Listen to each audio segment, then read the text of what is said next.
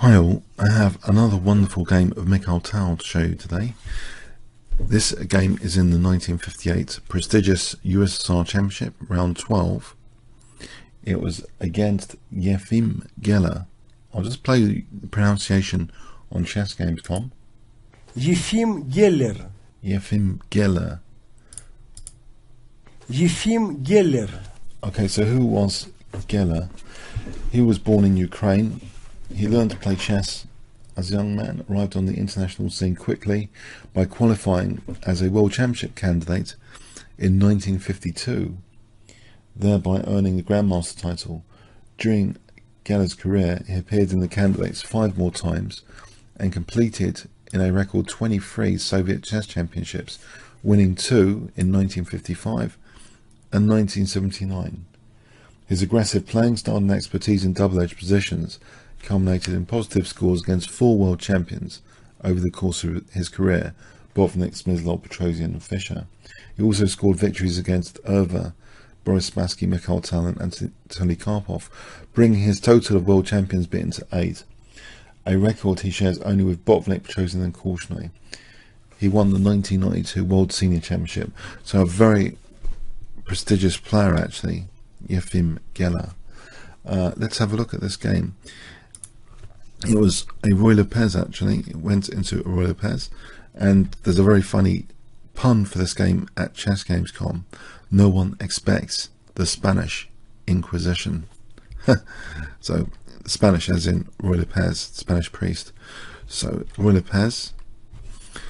Okay, rook e1, b5, bishop b3. Pretty standard stuff so far, standard Ruy Lopez territory. So an iconic position actually in opening theory. These moves have been played so many times. Up to here. Now, the usual move is white to play d5. That's kind of the bog standard move. So for example, d5, and a very typical game would be like this, where white's maneuvering potentially a knight to g3, but it was squashed there with knight h5. This is kind of typical, very closed. That's a typical sequence. Going a bit further than needed maybe. That's a typical idea to close the position now.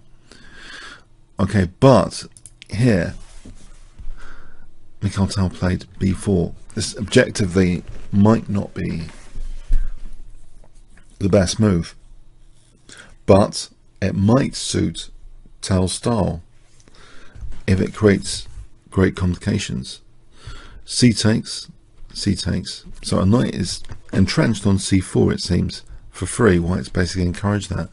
White's also encouraging his b4 pawn to be a subject of attention here. It's looking pretty vulnerable.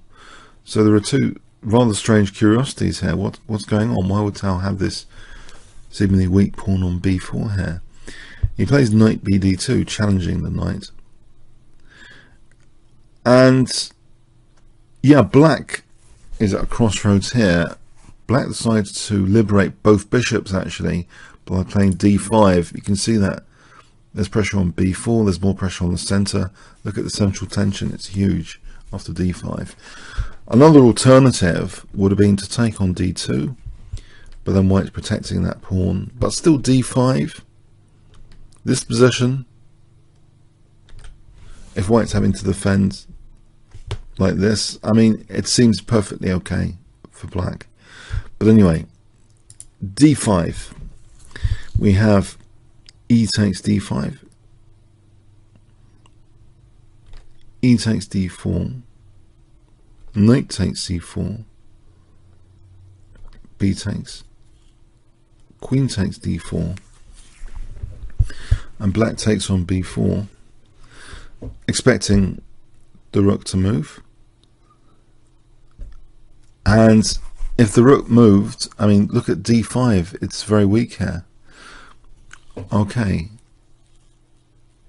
so does the rook need to move? That's the big question.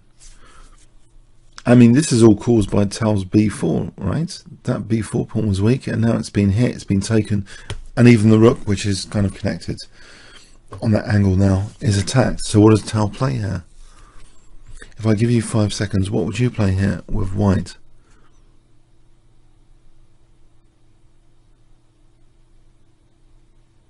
Okay, Tal didn't move the rook. He played rook b1. Exchange sack time. Now if he played rook d1, bishop takes d5, for example, this position has its own venom. If white gets a chance for bishop g5, then it's dangerous on h7. But black in this position can play bishop c3. And here, this is actually just leading to equality. This is a line. Just white can force a draw if he can just rip apart black's king in this line. Yeah. Also, instead of bishop takes a1 in this line, if g takes again, white's just getting a perpetual check. Just carries on getting a perpetual check. So, okay, I mean, rook d1 is not entirely... The point is, rook d1 is not losing, but it's not that much, should we say, entertainment value. But rook b1 is. It's an exchange sack. Okay, so black actually took on e1 here. We have rook takes b7. And there are certain danger points here. If we just look at this position for a moment, white's gaining an extra tempo. This bishop has to leave, otherwise it's going to be taken.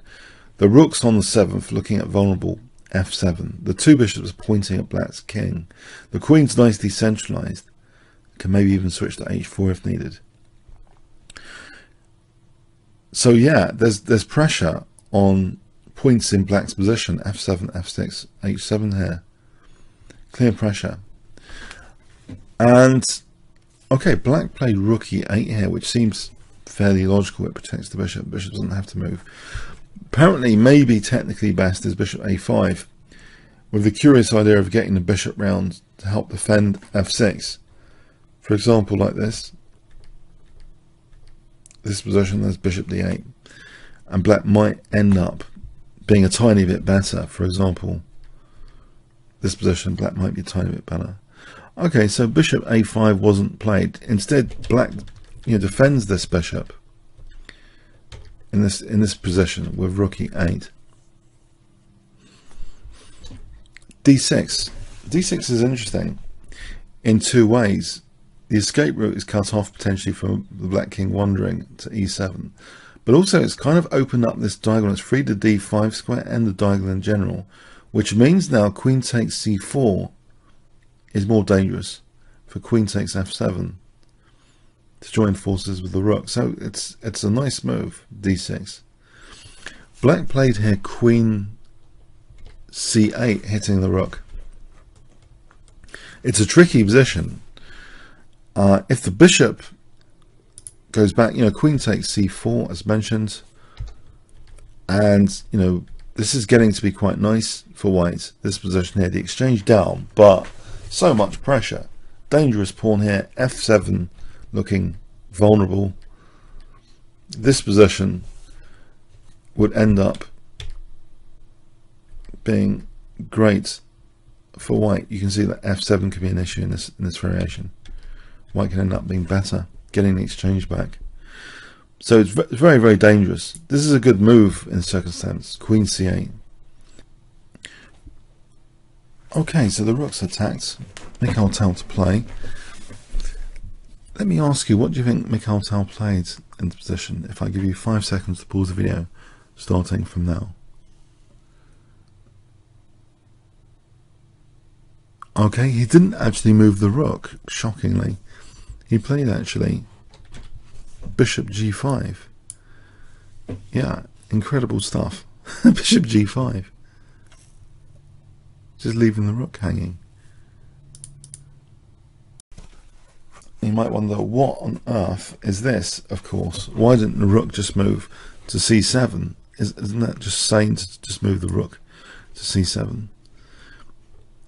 Yeah, queen e6. This position here.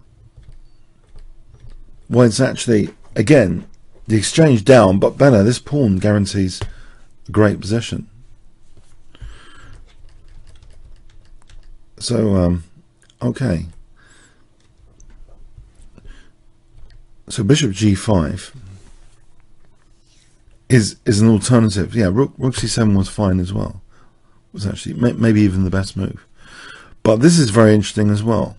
Okay, so we have here rook e2.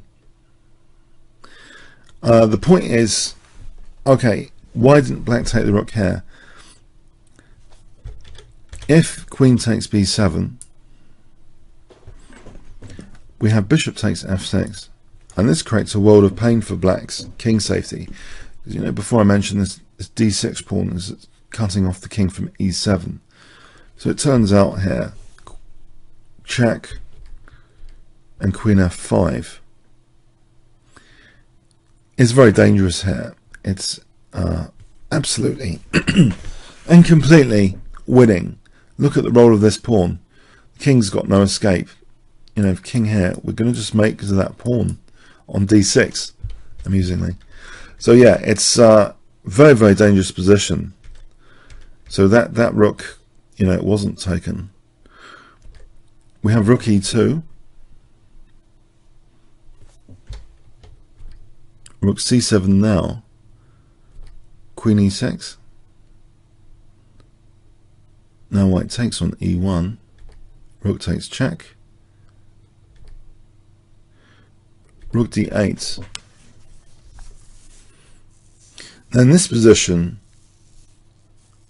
Tal played bishop takes f6, and his position is actually not that bad. Black here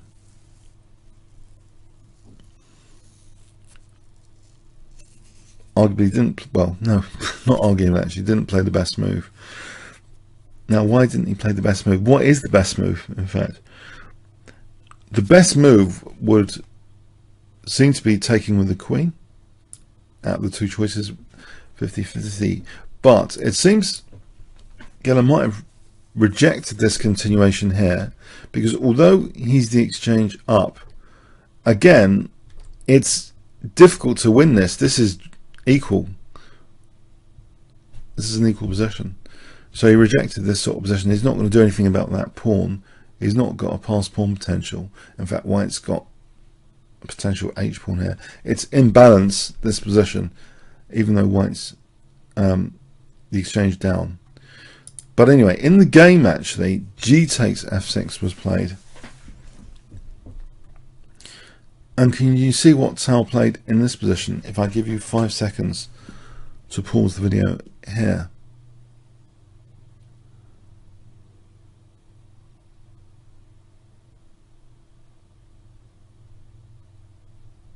Okay, rook e7, yeah, it's skewering the queen and rook.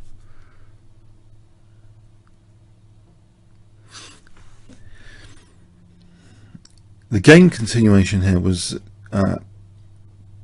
queen takes d6, taking, and white's a bishop up. Before we get into that, I mean, white's a bishop up there, it's not that great. But if you might want to try and exploit the pin, so let's say queen takes e7.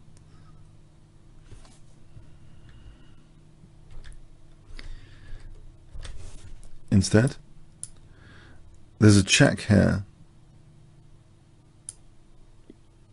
And then we can take the queen, so that's no good. If we play rook takes d6, we just take on e6, basically. And then we're a bishop up again. Yeah, it's not great. Also, by the way, on this position, the position is so strong, white doesn't even need to go bishop up. White can actually play an even stronger move, queen h4. And funny enough, if queen takes e7, black's king is again stopped from using e7 and gets mated. You know, this line again is unfortunate. But so this is actually crushing this position with queen h4 here. The rook is stopping any check. If rook d4, you know, we mate. Or no, pardon me, not in this line. We don't mate. We take we could take the queen, and it's kind of going to be over soon. White's just winning there. So yeah, rook e7's pretty unfortunate, whatever way you cut and slice this. Whatever way this is cut, this is, oh dear. Black's in the game continuation. Black ends up, yeah, bishop down. Tal doesn't mind giving up a2. He's pretty confident he can win this, even giving up a2. Here, actually, I mean, just basically, it's not very pleasant. F7's vulnerable. White's a bishop up. This pawn's not really going to go anywhere. It's a slow, torturous death. So Black actually resigns here. Very, very interesting clash. Tal bringing out these positions with great complexity and problems to solve for the opponents, and even Efim Geller, a really renowned player, just couldn't handle it. He cracked rather dramatically, though. Yeah, he avoided the draw because he thought during the game he was a bit better, and in doing so he thought he was winning, but actually he was losing. So yeah, on 50-50, yeah, that was a spectacular blunder at the end with that logic that, okay, this is drawn, therefore I've got to try this other thing, but actually that was losing. Okay, I hope you enjoyed this. Comments, questions, likes, all appreciated. Thanks very much.